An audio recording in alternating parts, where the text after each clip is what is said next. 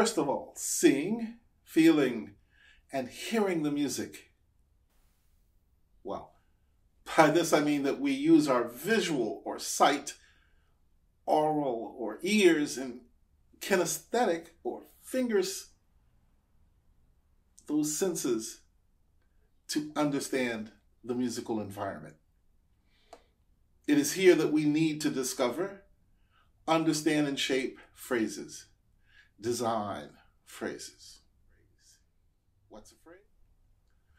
Observing the physical patterns created when playing the music requires chunking the left hand four finger patterns.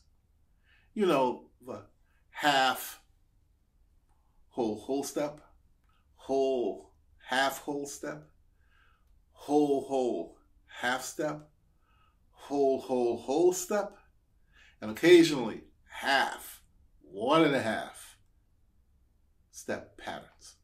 By chunking them, organizing them in this way, our memory comprehension is increased as we cease to learn them note to note, but put them into groups or from pattern to pattern.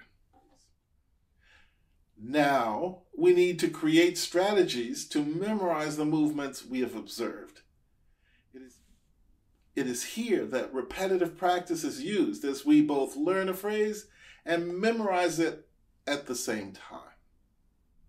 It is in doing this work that a vertical strategy is the most useful, where incremental learning tools need to be developed and implemented. Understanding that there is a clear link between inadequate practice and our performance anxiety. I guess the idea that memorizing is practicing and practicing is memorizing becomes self-evident. Finally, we need to perform and learn from the movements acquired to do this performance.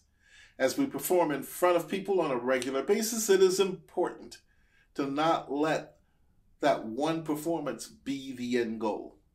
We must develop the understanding that it's about the journey, not the destination. And so all of this practicing should lead to the creation of belief. We should use this belief to know what we want, visualize what we want in as rich a way as possible. I guess the bottom line is that if we expect to achieve something and believe that eventually it will occur, then it will. As I used to tell my students a lot, practicing is about erasing doubt.